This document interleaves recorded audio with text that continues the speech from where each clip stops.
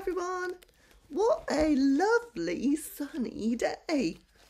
Oh, it's so exciting. Spring's here. Well, it's the first day of spring on Monday. And, it's the 1st of March, isn't it? Wow. And the sun's shining and it's got warm and it means we can go out and play. Oh, it's going to be great. So, tonight's story. I'm going to read you a story from the Magic and Mischief book, and it's called The Wrong Side of the Bed. So if you're sitting comfortably, make sure you get in the right side of the bed. The wrong side of the bed. Long, long ago, the wizard Tentoes bought a marvellous bed. There were dragons carved at the head with long coiling bodies and peacocks with spreading tails carved at the foot. The dragons had eyes of rubies and the peacocks had eyes of sapphire blue. So you can guess how strange they looked with their eyes gleaming in the dark of the night. The wizard liked the bed very much. He said it made him feel more like a wizard than ever. He had bought it from a witch. And when she sold it to him, she said, "Tentoes, whatever you do, always get out on the right side of the bed. If you don't, you'll be sorry." She wouldn't tell him why, but she knew quite well. A bad-tempered little imp had made the bed for himself, and one day the witch had placed a spell upon him, got him into her power, and taken the bed for her own. But she could not get rid of the little imp. He made himself invisible and squatted down beside his beautiful bed, of which he would not leave day or night. The witch found it out one morning by getting out on the side of the bed where the imp crouched. What a shock for her! He bit her foot, and his sharp teeth sent poison into her, the poison of its own bad temper, and that day the witch couldn't do anything right.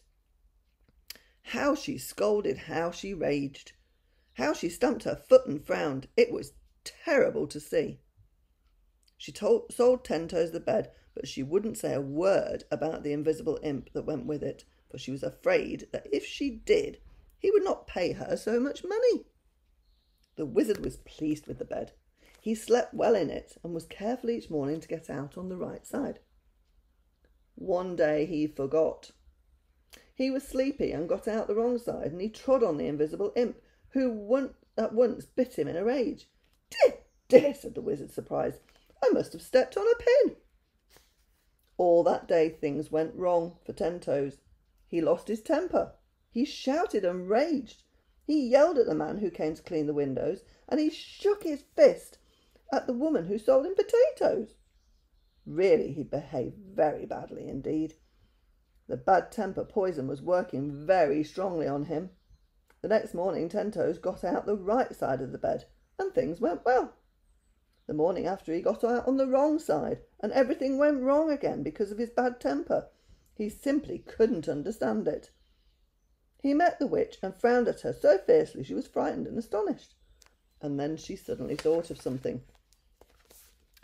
"Did you get out the wrong side of the bed this morning?" she called after him. The wizard stopped and thought. Yes, he had. Dear, dear, dear. So that explained his bad temper, did it? What a peculiar thing. Well, he would be careful to get out on the right side after that. That was hundreds of years ago. But it's a strange thing, isn't it, that we still say a bad-tempered person, "You must have got out the wrong side of the bed." But now you know where that saying came from. So you must always get out the right side of the bed. Isn't that extraordinary? So I enjoyed reading that one. I like finding out things like that. So I hope you sleep really well, and I will see you again tomorrow for another silly story.